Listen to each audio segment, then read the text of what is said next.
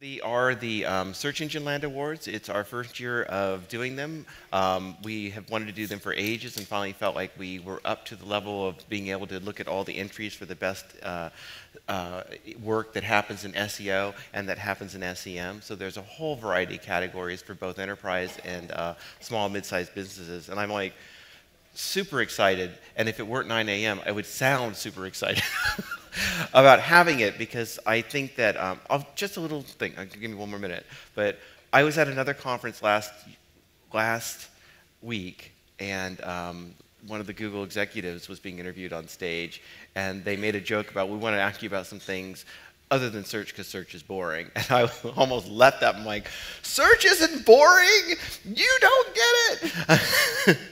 And there's still that perception, like, okay, well, you got your social, you got your display, you got all this other stuff going on here. We got our video. Look, I'm on YouTube. And it's like search is like the powerhouse that has been driving the internet and driving literally self-driving cars. It's funding all that sort of stuff because it's such marvelous, wonderful advertising and marketing. So please, please, please get your campaigns submitted in to the Landies, because we want to give out some great awards in November in New York when we are back for SMX East, and get the recognition out there that so many of you people who have been in search really deserve. So, all right. That said, over to Ginny. No, I didn't mean it like that.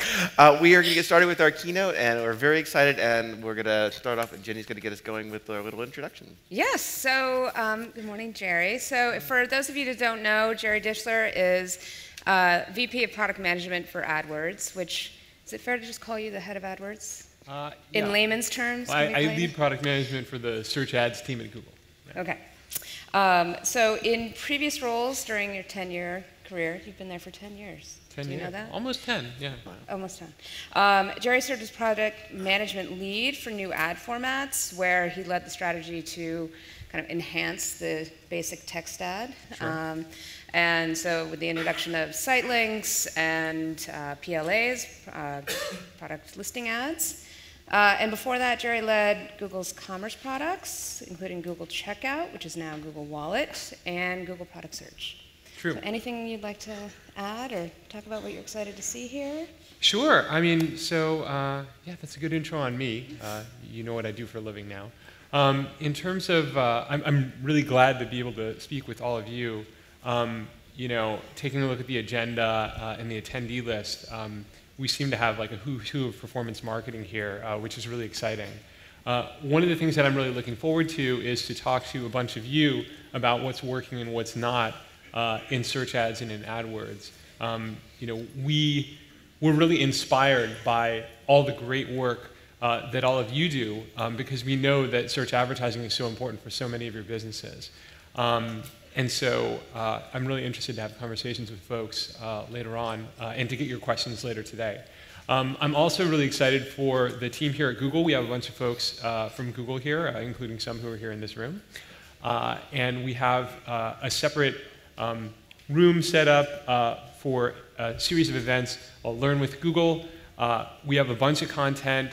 We've recently released some best practices content, which is excellent, with the marketing team, working directly with the product managers and engineers who work on AdWords in order to provide what we believe to be the best advice for advertising on Google. We're going to present a lot of that content in the room. And we're also going to talk about some timely things like, for example, upgraded URLs. The time is coming soon, so if you haven't started thinking about that, now is a good time to drill down on that as well.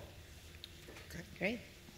And we are going to, and by the way, if you don't know Ginny already, she is awesome. She is our paid search correspondent, paid search writer for Search Engine Land and Marketing Land, and it's so great to have her. And she also gave me a lot of homework for the session, so I went through all the homework and I did my reading to make sure I was up to speed. We're going to go back and forth. We're going to split up questions between us. It's sort of a form of remarketing, so if she doesn't get the answer that she was looking for, I will follow you back. Okay. And it'll just keep going like that until you make the purchase. A/B Outstanding. testing. Yes. So to start off, you confirmed last month that mobile queries have surpassed desktop in 10 different countries, including the US and Japan. Can you talk more about what that means in terms of the shift of buying behavior, and also what is the whole micro moments thing that you talked about today? Yeah. So from my perspective, this is like a super big deal, and mobile queries surpassing desktop queries are kind of a watershed moment for search. Mobile is growing really fast, and the reason why is because consumer behavior has really changed fundamentally. What I mean by that is that the average consumer in most markets are bouncing across multiple devices and have instead of the very linear process, the linear and measurable process that was the hallmark for search advertising for a long time, where either you go to a search engine or you go to a website and you browse and then you convert, and that's trackable end to end in this very linear process, we have a much more fragmented journey. And to give you an example of that, and the fragmented journey we're calling micro moments. It's these little snippets of intent that you have throughout your day. Sridhar Ramaswamy, my boss who runs ads and commerce at Google, recently had an event where he launched the micro moments concept in the micro moments website, which includes a bunch of interviews that we did, in addition to all the data-oriented stuff that we do by taking a look at numbers and trends across Google, which we've been doing for years, and we've been building towards this cross-device world for years. We also have some actual ethnographic type research where we're following people around throughout their day in order to understand how their purchase behavior has changed. And so I'll just give you one example of this that I thought was kind of fun. There's this woman who bought a plot of land because she's building a house, like from the land up, and they actually drive out and you see this like patch of dirt somewhere out in the burbs, and she has nothing. But the entire process she's doing mostly in her spare time on her mobile phone. And if you think about how she would do that 2, 3, 5 years ago, she'd go to her desktop computer and she'd block off some time either in the evening or on the weekend and do this work. But now she does it in the spare 5 minutes when she's waiting for her kids at school, or when she's in the grocery line, or when she's has a break between meetings or other things of this nature. And so all the builders who she interacts with, all the appliance manufacturers, all the people who have fixtures and things like that, they all need to be thinking about mobile too. And most of them aren't, to be frank. They think, wow, this is a really considered purchase. Like, why should we bother with this? And the reason why is because consumer behavior has changed.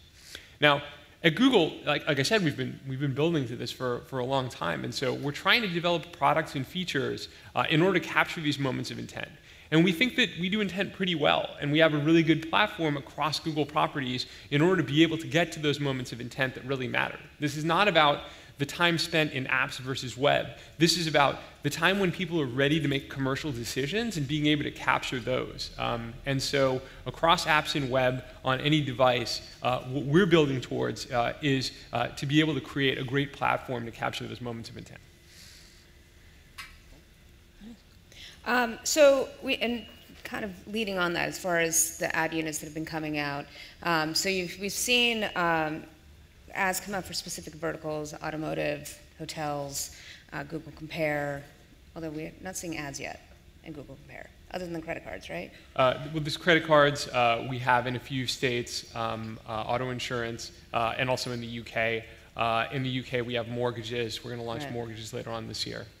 So the ads are running in those markets for the mortgages. And that's correct. Yeah, it's a commercial unit which drives to a commercial experience. Yep. Okay. So I guess, and more recently is the local listings near me, local listings. So is Google moving away from text ads, at least in certain industries? Are we going to have a use for text ads? Text ads are going to be here to stay for a while. For a long while. But what we're trying to do with these new formats, and what we're trying to do with these richer formats, you saw this with extensions too, where we're trying to enhance the text ads in order to make them more meaningful for users. And this really, really matters, especially on mobile, and this is why a lot of the stuff that we're doing here is mobile only or mobile first. So for example, the new automotive format that we're working on is mobile first, and then we're likely going to backport it to tablet and desktop. When session lengths are compressed as much as they are on mobile, we really need to drive users to answers much more quickly, and user expectations have increased. So now people don't like 10 blue links in search. They expect richer content, and so we need to deliver that richer content to them. So what we're going to try to do on the user side is to build these formats that are richer and more interactive and look better and perform better on mobile devices as much as we can. And in addition, also have the flexibility of text ads. So no matter what you're advertising, no matter what your intent, we also have those opportunities too. From the advertiser side, it's also quite interesting. When we build a lot of these formats, we do so with structured data. By advertising based on structured data rather than on keywords, businesses are able to advertise in a way that's more natural to them. So for product listing ads, if you have 50 million products, which is admittedly a very large retail business, but there are people who have 50 million products in our system, selecting the, I don't know, like 250 million keywords that you need in order to sustain that number of products is a pretty daunting task. But if you can just upload a feed and sort of classify your products based on their margins and do things like that, then that makes it a more tractable problem. So we're trying to hit this from both the user side and the advertiser side in order to try to create these better experiences. Yeah, so because the image piece, so if you're not an automotive advertiser, you might have looked at those ads and said, whatever, it has nothing to do with me. Where's my stuff? So, and I'm wondering if that's kind of extend into other verticals, and kind of part of that question, if the image extensions that kind of came and went really quickly, this is sort of like a reiteration of that. Yeah, we're hoping to. It has to be meaningful. So the secret is that on search, it has to be informative, relevant content, and so it's really hard to get a general purpose image format or a general purpose video format to work in search. So let's harp on video a little bit, because that's one where it worked really well in media and entertainment content. If you've got a movie that you're about to see, then sort of like your bullseye answer for video is getting a trailer, right? But if you are selling insurance and you have like a 2.5-minute video that explains some concept in insurance, the user has the option of, do I click on a web page, and if I get the right answer, I can evaluate that in 10 seconds, and if I get the wrong answer, I can evaluate that in 2 seconds and then go back, or do I watch this like 3-minute video, and I'm not really sure what I'm getting, like what do I do? So when users see that kind of content, they inevitably ignore the video, and so it's just not worth the space on the page because it's not clear that it's necessarily going to deliver the answer. And so the reason that we've taken this vertical approach is because for each vertical, we can create a template with a combination of structured data and rich content that will better lead to an answer. So that's the reason that we're taking that approach rather than a more general purpose one. So if you're not covered yet, you could be covered. Yeah, potentially. And so potentially. We would love to extend this to every different type of ad. We don't think that that's realistic based on the vast variety of ads that we have in the system, but we're looking for ways to create more lightweight verticals so that we can scale this across, to identify the use cases that will allow us to scale across a number of lightweight verticals in the future. Last week, Google, can you hear me? Yeah, Keep talking. I shoved this behind my back, and I turned it off as I did it. Now, there you go. There we go. I turned myself off accidentally. Sorry. I'm just getting so old. I was saying I lost my phone twice this week. I keep forgetting things.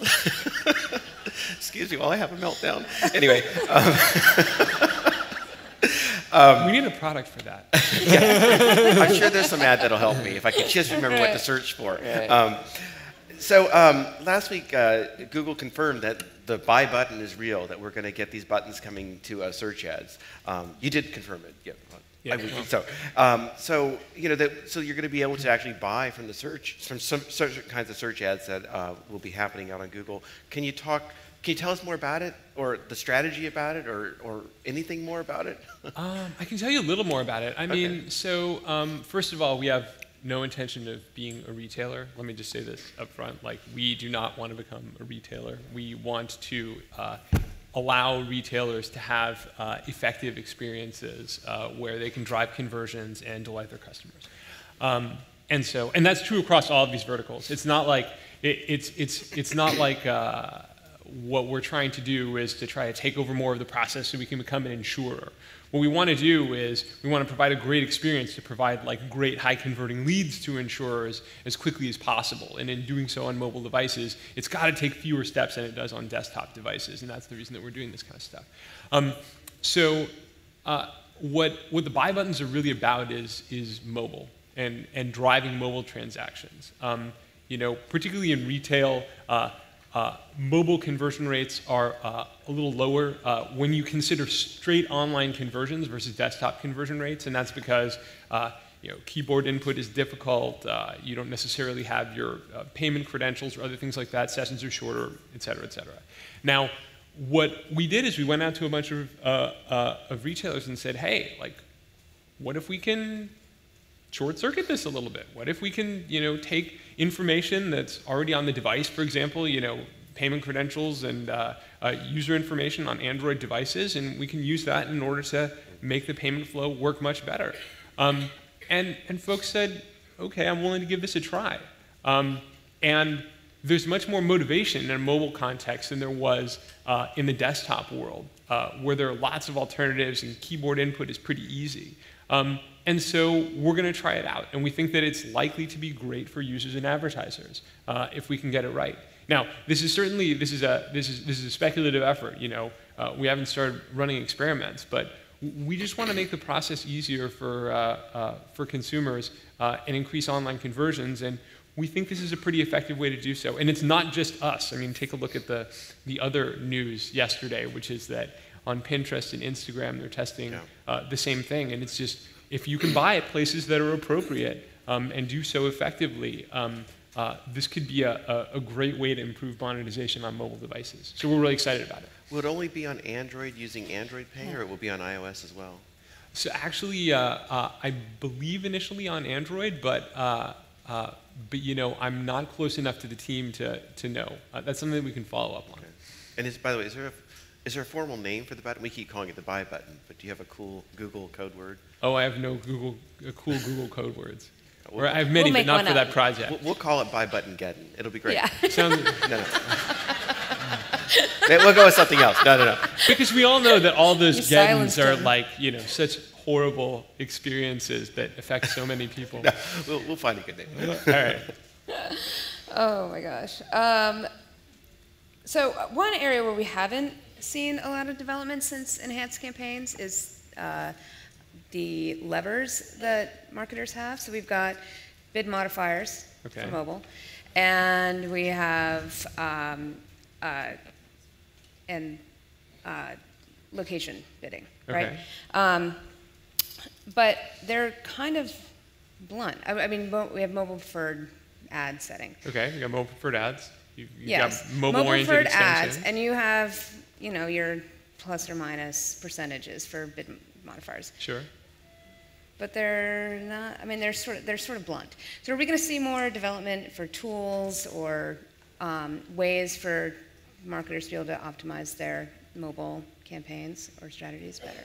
Yes, I mean, we're certainly working on mobile forecasting and other things like that in order to help you, understand what's going on with mobile. We also have a ton of mobile measurement, and so, hopefully we can talk about that as part of this, because we've been developing a bunch of mobile measurement technology. So actually, I think we've done quite a lot since enhanced campaigns on mobiles. We've got on mobile, we've got mobile-oriented formats.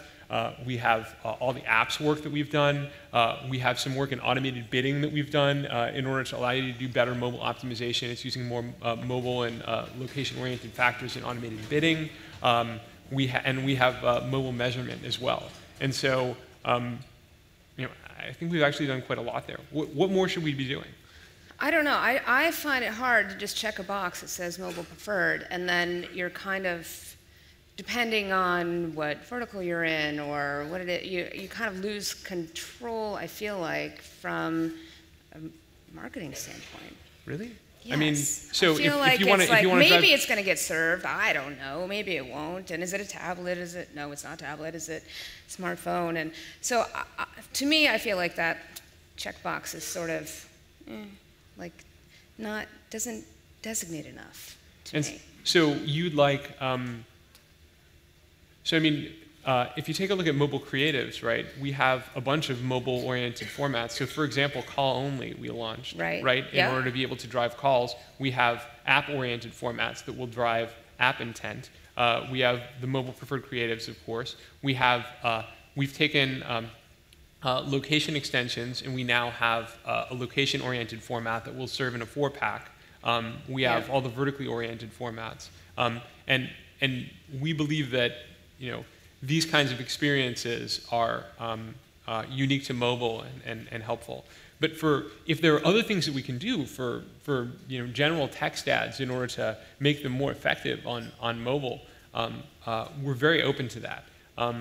We always have this balance between we have a balance between offering control to our advertisers, and we offer tons of controls relative to other platforms and on an absolute basis, and complexity. And given that we've got millions of advertisers now, and ranging from people who do this in a few minutes a week while trying to run their one-person business to some of the most sophisticated folks in the world, we do have to make trade-offs sometimes. And so if we're making those right, great. If we're making those wrong, I'd love to hear about it. Well, and talking about mobile optimization, so when enhanced campaigns came out, the premise for combining tablet and desktop was that you were seeing, or Google was seeing, similar behaviors. So we had smartphone behavior and we had non-smartphone behavior. So I'm not going to ask if we're going to get tablet vids. I'll let somebody else ask that. But I guess I'm wondering, are you still seeing that separation between, the combination that people behave the same on tablets as on desktops? Yeah, and actually tablet performance has been getting a little bit stronger relative to desktop. So, but they've largely been in line. And so you think it's still the right call to have them combined? Yes. Okay. When you said the tablet performance is getting stronger, meaning people are converting better on tablets than on desktop? Or? Yeah, and taking a look at conversion rates, then conversions on tablets are a little higher than desktop right now. Any reason for that you can? I'm just curious. I think it's probably a combination of demographics as well as the situations in which people are using their tablet devices. They actually have more time and more opportunity for intent. Like if you think about how you use a tablet device, maybe you're watching TV and you've got your tablet with you, or you have an extended period of time, and so there's this sort of like situational bias that's creating that. We know that it's not true for every single use case. We know there are some use cases where, like for example, if you have if you're driving an app, you want to be able to do so on tablet. It doesn't make any sense to advertise on desktop, which is why with our app-oriented formats, we can serve on tablet and on mobile devices. Only the platforms for which an app is relevant. And one other thing. So Jeremy Hall mentioned yesterday from iProspect that the mobile numbers from the 50%. That the searches have surpassed 50% in 10 countries. That those mobile searches include tablet. Is that true, or is it they're separate? They're okay. separate. So that was my assumption. So when Google talks about mobile, we're just talking smartphones. Yes. Consistently. Okay. Great. Thanks. Great. I think it's you. What? Oh, me. The system. That's subtle. Yeah. So one of the big announcements during the live stream last month, and I don't know how many of you had the opportunity to tune in, but there were a lot of announcements last month during that event. And one thing that hasn't received a lot of attention, I don't think, is the data-driven attribution and kind of harnessing that odometry data that's been in GA Premium, and so bringing it into the wider universe. Can you talk about what that's going to look like for people? And sure. Well, so we think that finding the right attribution model for your business is really, really important, and we're not the only people. When we surveyed advertisers, most people were using last-click attribution, and most people wanted to use another attribution model, and the barriers tended to be, complexity, finding the right attribution model, other things of this nature. I think that in order to really, so we offer we're going to offer a bunch of different attribution model choices. We already do in Google Analytics, but we intend to directly in AdWords, including data-driven attribution, where we'll try to figure out the right attribution model that's best for you. There are kind of two barriers that lead to people not adopting another attribution model beyond last click. One of them is the quality of tools or the complexity of implementing tools. We want to take that off the table. And the other one is organizational challenges, frankly, where if you've got your search group and you've got your display group and you've got your group for stores potentially or other things of this nature, and when you're taking a look across, or social, if you're taking a look across all of your ad formats, you may find, for example, that by advertising on display, it improves the performance of your search campaigns, but in order to do so might involve the success criteria for each group needing to be reevaluated. And so that's something where we can offer advice, but we can't necessarily help with, but we can work on the tools side, and we do think that people who get this right and have a more holistic view of their advertising tend to do better across the board. And so really, like my big message is that attribution is one part of sort of doing holistic measurement and having a more holistic consideration of how you advertise. So micro moments, attribution, and some of the measurement work that we're doing is all designed to achieve that objective. So when will that kind of roll out? And is it going to replace the current attribution tool in AdWords, or how's that going to? Data-driven. We're going to include all the attribution models. We're going to include that in AdWords front end, and it's going to roll out later on this year. Okay. Can we talk about offline measurement a little bit? Yeah. Cool. So this is really exciting work that this is really exciting work that we're doing. And so we've had estimated total conversions for a while. At the end of 2013, we launched cross-device conversions. After that, we've been doing some releases for offline conversions. One is to measure store transactions, which is where basically what you do is you integrate with a third party. We've already integrated with a third party. They do some matching in order to go from an ad click all the way to a purchase. The other tool that we announced is store visits, where we basically where we take data that users have shared with us for their location history and anonymize it and aggregate it and use it in order to approximate store visits. We think this information is really powerful. If you take a look at the full value of mobile, really, if you're only taking a look at the online value of mobile, you're really missing out. The mobile value from calls, store visits, and cross-device conversions is often quite significant. In fact, for advertisers who are doing store visit measurement, a lot of these folks are finding that we're delivering more value in stores than we are online, and so the best advertisers are doing some really neat things with these data. So, for example, like Famous Footwear found that 18% of their ad clicks were leading to store visits, and they took the top keywords that were being used for their ad campaigns and rearranged their stores around those products, so that when you walk into the store, their merchandising is affected by their search campaigns, right?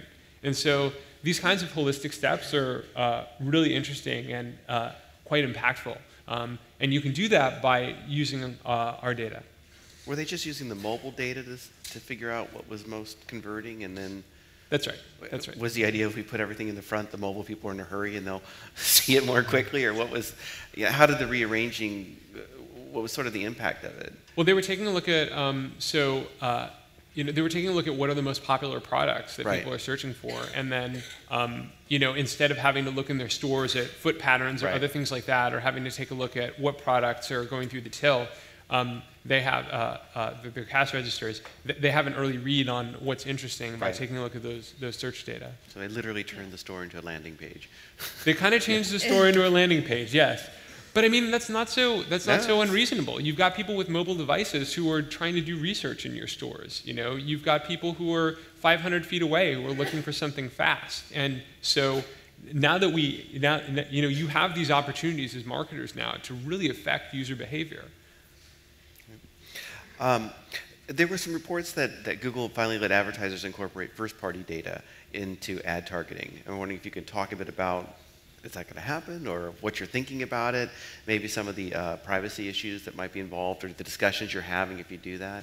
And kind of related also, there's also been reports that Google continues to debate whether or not to allow search term data, search history data, to flow outward and be used even more for remarketing. So I guess I kind of maybe lump it in the same way. Wow. So we don't have any products to announce in the area. In general, how we think about it is, we have two parties here who are very important. We have users in search, and we want to maintain user trust, and we hold ourselves to a very high bar. People are comfortable searching for anything on Google, and we want that to be the case. So we want Google to operate in very predictable ways, and we want user data to be held to a very high standard. On the other side, we have advertisers who are coming to us, and they're like, look, you're letting us get at some of our customers, but you're not letting us get at all of our customers. And it's fine. So remarketing lists for search ads, like folks who are using it are super happy, and it's super effective. And folks who aren't using it, you probably should be using it because it's a very effective tool. And they're like, this is great. If you know that a customer goes to our website, then we can access those customers in an anonymous way, and that's great. But we have all these customers who either have gone to our website before we set this up, or folks who we talk to on the phone, or folks who've operated into our stores, and you're telling us that stores are important too. Like, how come we can't access those customers? And we say, well, we want to protect privacy, and we want to protect user privacy and do all of this stuff, and we want to make sure that this is first-party data, and you're not buying this customer from another source, and therefore offering the user an unpredictable experience on Google. And so we have to debate these issues and coming up with a solution. We will definitely do more in the remarketing space because we see the benefit for users and advertisers, but we're very cautious. So kind of going a little bit back to the mobile measurement. So sure.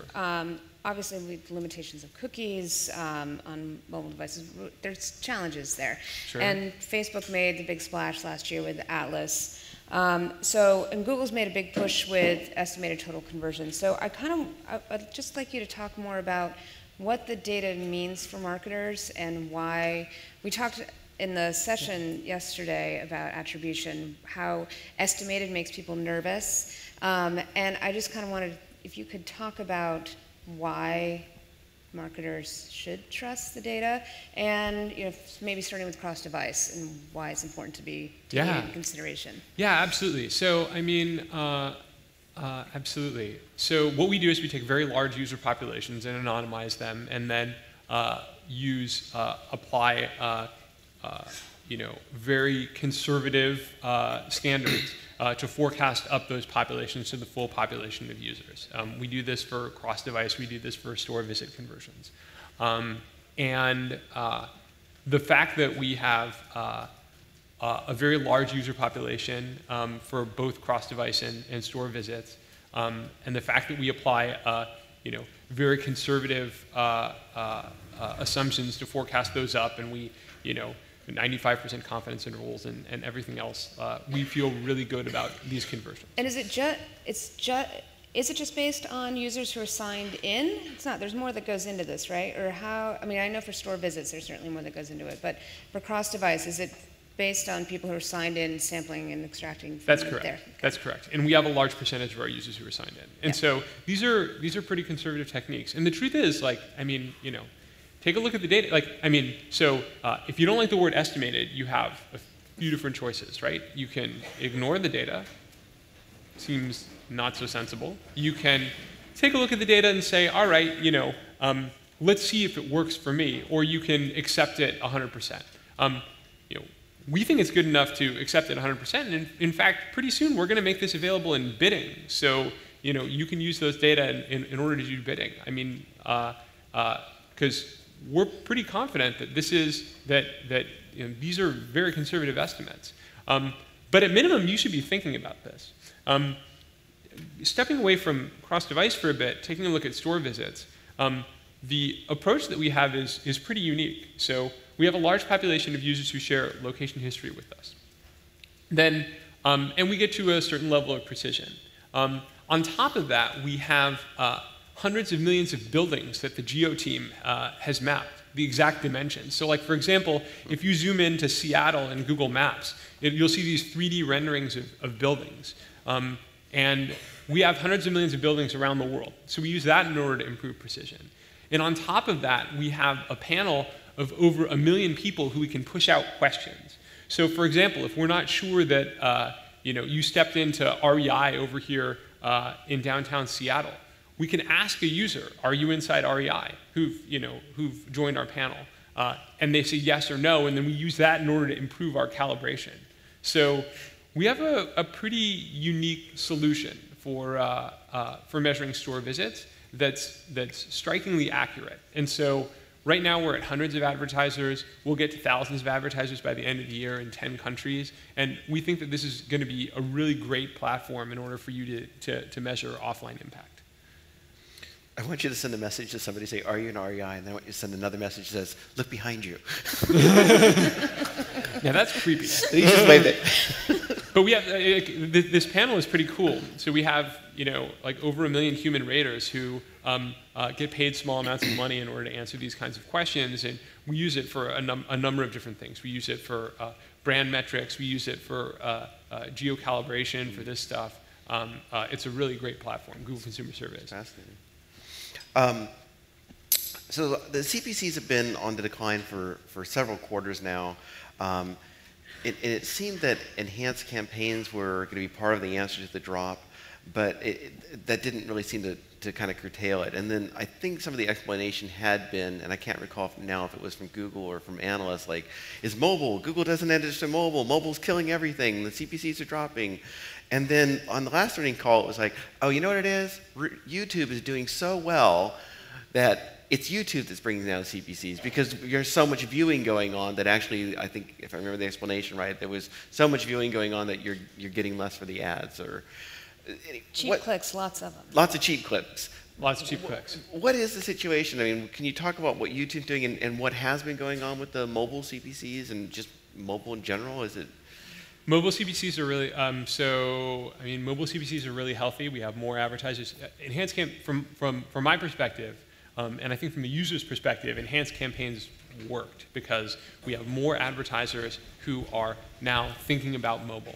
There are lots of other follow-on problems, like there are a number of advertisers who don't have mobile optimized websites, so they're not getting all the value out of mobile that they would be able to. And so that's MobileGet and other things of this nature. But we think that we've assisted the transition to mobile.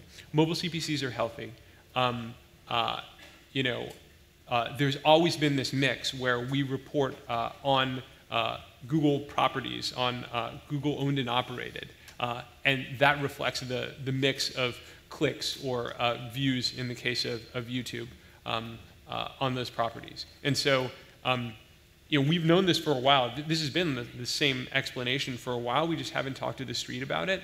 So we decided this quarter, hey, we'll talk about this. We'll talk about this effect. Mobile is doing great. Mobile search is doing great and rising quickly. Mobile CPCs are healthy, and we're getting a lot of growth out of YouTube, and that's what's affecting the overall mixed CPCs. So it's been YouTube this whole time? It's been YouTube, yeah. It's been YouTube growing, yes. Do you ever wish you could just say, come on, Larry, let us just report what's going on in search on its own and break out more numbers, because everyone else is bringing us down, or whatever. No, There's no breakout by product area at Google. It's like, Right. this is the money we made, this is the money we made off of our own sites, this is the money we made off of our network sites. But there's no like, this is what we made in search, this is what we made on YouTube, this is what we made on display, that sort of thing. Yeah, but I mean, there are pluses and minuses to that, right? You know, I think we do a good job of striking a balance in, you know, sharing what we can to the street, and at the same time, not oversharing information that might potentially be misleading or might cause, you know, require additional explanation or cause concerns or other things like that. Like, I think we do a good job of telling a story that is that's transparent and sufficient for investors. All right. Kind of looking broadly at the competitive landscape. So search has sort of been cut up. We've got Amazon, Pinterest. Pinterest has made a big splash about being, you know, search for inspiration, what you want to do in the future. We've got people spending more time in apps. We've got in-stream ads, the native in-stream ads, as we were talking about earlier, becoming kind of a dominant format on mobile. So what's going to keep Google competitive, and AdWords specifically, and search specifically competitive? Well, I think what we want to do is build a great platform for those moments of intent. We want to do so across every device. We want to do so for every moment of intent, the commercial intent that matters, and we want to do so across web and apps. And I think that Google has a great platform for those moments of intent. It's not just desktop web search. It's web search on every platform. It's our search apps. We have a number of other properties like Gmail and Maps and YouTube that are also quite strategic. And we're building on our platform, you know, year over year with Android and Chrome and things of this nature. And so, you know, when there have always been a number of different ways to advertise. You know, 10 years ago, 15 years ago, you could buy display ads from any number of different channels. And what we did was at Google, this was before my time, we decided to focus on search. And, you know, when Google first started, they didn't think about the fact that, so people say 82% of time is spent in apps, right? And they didn't really pay attention to the fact that 82% of the time then was spent on various websites, you know, consuming news or other types of content, email, things of this nature. What they did was focused on the 5% of the time that really, really mattered when people were making purchase decisions and made it great. And we still intend to do that. And we think that we're doing pretty well at that. Now, how that works is evolving over time. And so let me give you some examples of how our model is changing. Like if you take a look at media and entertainment, we have these rich formats where you can play content or consume content or watch content or other things like that directly from the search results page. So if I look for, say, Radiohead songs on my phone, I could get a list of songs, and then we would have ads to Google Play or to Spotify or folks of this nature. And that will go either directly to their website or directly to an app if it's installed. We have app download ads. And we think that a huge change to the model is what we've announced for search ads in Play Store in order to provide opportunities for you to get app distribution that we think is a much more natural model than what folks have today. Promotion directly within the Play Store. And then also app deep linking, where you'll see that between the Chrome team and the Android team, we're trying to push apps and web closer together. So for example, on the web, you know, you can get notification access, you can get icons directly on your home screen, and we're trying to make the web much easier to build in a rich and powerful way so that across apps and web you have a single surface with app deep linking so that you can go directly into an app even if you have hundreds of apps on your phone in a way which is very natural. And so we see ourselves, if we do our jobs right, we see ourselves as in the center of that process, and we think that there are really exciting opportunities across all of that. I do always think it's interesting when people focus so much on time spent in apps as they it's going to kill search, as if time spent on search has ever been a key reason that search is expensive. I mean, search actually, we look at the opposite. If we spend additional time, we're really mad and we have to, yell at one another. Like if, we know, for example, that, abandonment rate goes up with, tens or 100 milliseconds, right? Like we really, really obsess over getting people what they want as quickly as possible. Wait, what did you just say? So if, like for example, if you go to search and it's 50 milliseconds slower, we find that abandonment goes up, or our quality metrics go down. And so we want to get people their answer really, really quickly. And so we take a look at that. We take a look at that time very seriously. And so we actually, we could very easily keep the person on the page for much longer. But we find that if we take a look across our portfolio of quality metrics, if we get people what they want more quickly, it's better for us. People search more and they get a better user experience. Good. I think we'll go to the open Q&A now. The way this works is, unlike our other sessions, you actually put your hand up and someone will bring you a microphone. And if you attract the attention of who's running the microphone, then you win, which I think is Michelle back there. Custom columns, is there anything on the agenda to put custom columns in the keyword level? Right now you could have them at campaign level and ad group levels. Custom columns at the keyword level. I don't think we have anything in the roadmap. This is something you want to be able to do? It would be really helpful. Awesome. We'll take that back to the team. I forgot to say, by the way, if you want to ask the audience some questions too, you can think about it a little bit, and we can do it right before the end. You don't have to. We only have 10. We only have 10 minutes. So. Hands up. Hands up if you want to. If they've got cool. Things. We'll get through a lot. Thank you. Thank you, Jerry. Hey, I want to follow up to a very important point I think Ginny was making earlier about some of the interface issues. So I always get the sense that you introduce features at a great pace, but you don't end up tying off a lot of the engineering that would be helpful to advertisers to be able to really optimize to those features. For example, extensions. Sure. We still don't have reporting extensions that allow us to do any reasonable testing on ads that track an ad to the ad group or the keyword. We also don't, we never can see what an ad actually looks like. We develop an ad here, the extensions are over there, this is over there. It would be really nice to be able to have like an interface that said, hey, this is probably what your ad will look like. Give us some presentation. But so those are a couple of things, but I get the sense that there's some developmental ADD that goes on because you're sort of continuing to put out great features to support ad revenue growth and to support people that are searching. But all these people that are paying this a boatload of money that are trying to actually do it efficiently, if you don't tie off the engineering cleanly and do all the things that really need to be done to finish the engineering work, we're stuck in mud. So we can't get to those news features because we can't do reporting right. We can't figure out what's happening with extensions, et cetera. So I know you went to enhanced campaigns and you did a lot of rework, but it still seems as though there are a lot of things that are pretty big and pretty major that are still sort of just hanging fire out there. That's great feedback. It sounds like this is something that we try to do. It sounds like we're falling short. And in the areas where we're falling short, we'd love to hear about it. We've improved extension reporting over the years. And I like your feature suggestion for showing what the ad might look like on top with all the extensions deployed, or what it might likely look like. And that's something that certainly we can consider in the next version of the interface.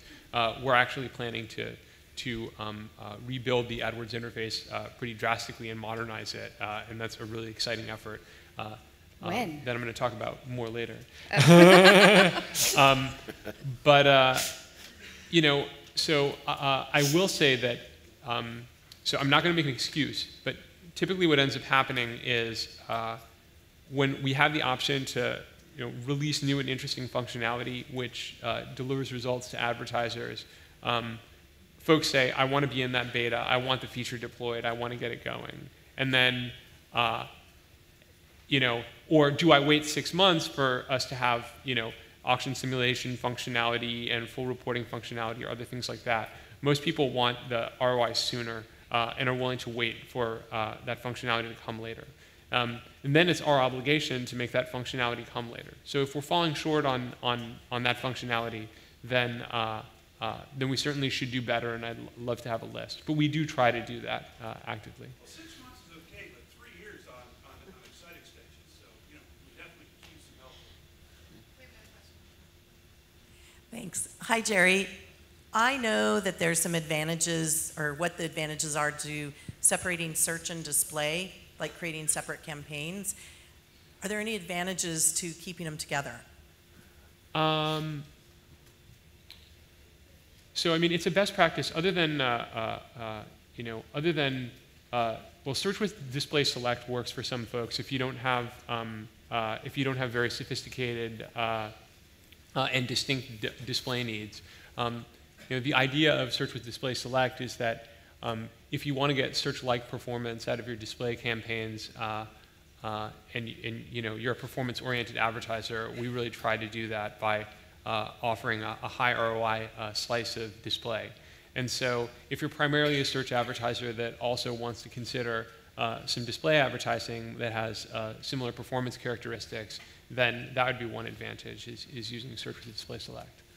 We have another question over here, but we also have Amy on the other side of the hall. If anyone over on that side has questions, please do raise your hand over there as well. Thanks for taking my question, Jerry. This way, thanks.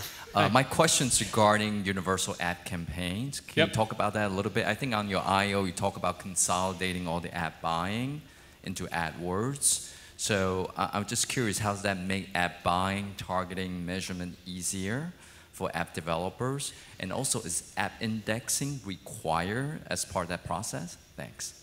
Sure. App indexing for, no, app indexing is not required. So universal app campaigns, for folks who don't know, are an easy way to advertise your apps. And the idea here is to be able to work across search, display, and YouTube with an ROI-oriented format. So you provide us with a cost per install, and we just we drive app traffic that works at that cost per install. The idea there is that the motivation that we have is that we want to be able to provide app promotion for a wider variety of developers. Pardon me. We know that there are a number of very sophisticated developers who use our existing app product, but taking a look across our inventory, it's pretty complicated. You've got to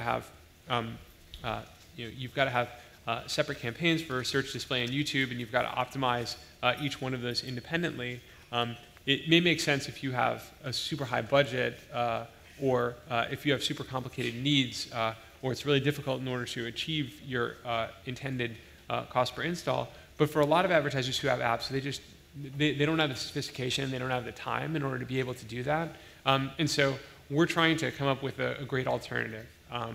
And so the idea is to have a single automated way to advertise your app on Google, and we'll figure out a great way to deliver significant traffic at a good ROI. All the way back here to your left. Hi, I work for an industrial B2B company, and everybody says structured data is really important, but it's kind of hard for us to know what you're looking for in structured data in terms of, for us, because we're not local, we don't have a lot of storefronts, we're not doing things that seem to lend more towards structured data. Are you looking, I was just wondering if you could talk a little bit more about what Google likes to see on the structured data front. Are you looking for basic things like this is an image, this is a video? Or are you looking, kind of give a little direction for people who might not be on the B2C or the more local side of things? So there are, so we are trying to acquire structured data on a vertical by vertical basis, and we're also exploring ways to harness structured data more generally in order for advertisers to use it for themselves in order to get more effectiveness out of their own campaigns. In the cases where we're doing it on a vertical by vertical basis, we just try to find structured data that matches like what businesses actually would normally do in their normal operations. So for local businesses, it's location information. For retailers, it's product-oriented information and things of this nature. And for autos, it's car inventory or things like this, or car attributes, things like this. And so we try to do this in a way which is natural. So you don't really need to, as a B2B company, like you don't really need to. If we do our jobs right, you won't need to prepare your business for structured data. We would just come up with structured data formats that make sense to your business, and you would just be able to upload them to us. I think we've got time for one more, so let's try over here. Hey, how's it going? My question is, it's been talked about recently that in certain searches, auctions, the impressions have been going down and the CPCs have been going up.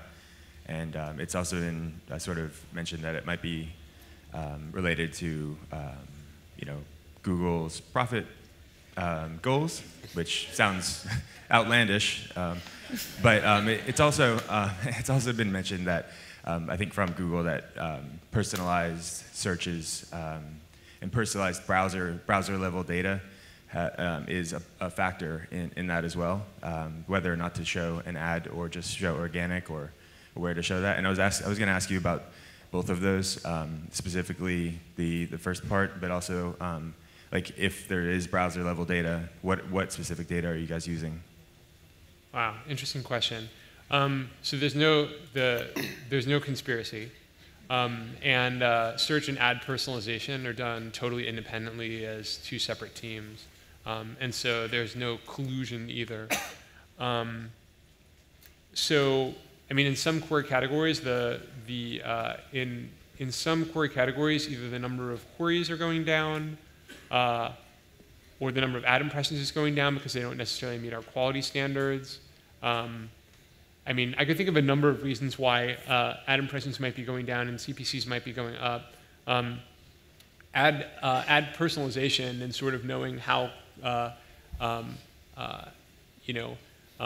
knowing how clicky a user is, how clicky a user is, how likely they are to click on an ad, and how likely they are to be able to get a good experience on an ad is something that we look at. On the organic side, they have a whole nother approach that they use for personalization. I guess it's really hard to comment on the specific case without understanding a little bit more about the queries, but I will say, like full stop, we're not like manipulating search results or manipulating the ad auction in order to increase profits. That's just not what we do. We're right at the end of our time. I suspect, do you have time if people want to catch you afterwards? Jerry may have a little bit of time. Five or 10 minutes is fine. If he's here, he can maybe answer some questions, and then if he has to head off, then please let him go. But let me hit you with one last question just for yourself. I was just kind of curious, like, what's sort of the last ad that's really caught your eye or anything that really stuck? I mean, you oversee all these ads, but do you click on any of them and think, oh, that got me, that was great? So I'm particularly fond of product listing ads. A lot of times when I'm doing shopping, being able to find the right inventory is really helpful. Particularly, I'm a runner and I look for running shoes periodically. And unfortunately, I don't know, for any of you who are runners, shoes get discontinued, and if you don't have 3 or 4 pairs sitting in the closet somewhere, it's a real bummer.